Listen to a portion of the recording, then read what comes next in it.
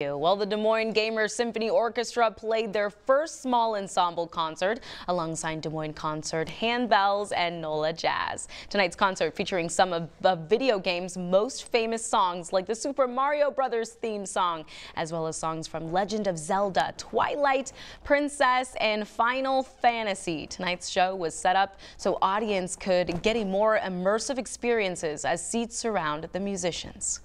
You can definitely feel more connected with the audience when they're closer to you, and you can kind of like feel back and forth. You can feel how the audience is feeling the music, and you can kind of get energy from that. The concert was held on Grandview University's campus.